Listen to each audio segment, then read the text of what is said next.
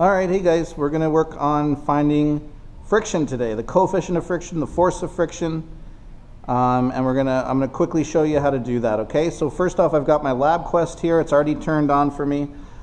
I've grabbed my force sensor from our cupboard right here. Here's my force sensor. I've taken it out. Here it is.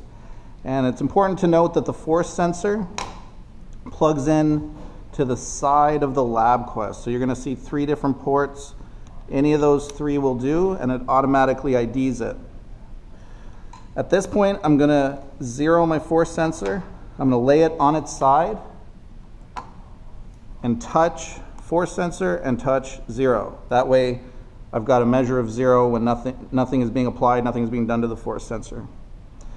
So this lab is pretty simple. We have to mass our block, and then to it, we're going to be adding more masses. So here's 500 grams. So altogether, the mass for this demonstration is going to be 628 grams or 0.628 kilograms. To take the data, I'm going to change my duration to 5 seconds. 10 is a little much. 50 samples a second is okay.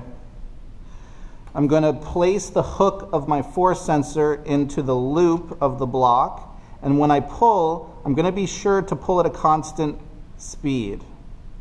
When I am ready, I'm going to press play and begin my pull. Slowly increasing the force until it starts to move, and then pull at a constant speed.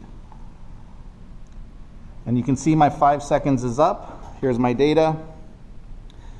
So I can figure out the average force at which I was pulling at a constant speed by highlighting that section, touching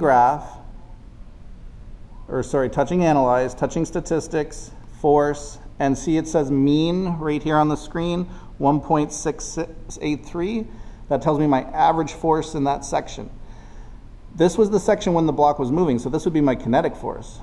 If I touch right at the start, at the very peak when it started to move, you can see that that force was 1.949. That's my static force. I'll do it one more time so you can see again.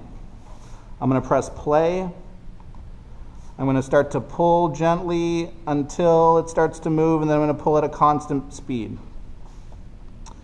Here it is again. That peak value is my static friction. The average of the moving values, analyze, statistics, force, the average is 1.7. That tells me my kinetic friction. So now I have the mass of what I'm pulling from the scale. I've got the force. I can find the coefficients easily. Also note that the static friction should always be greater than the kinetic friction.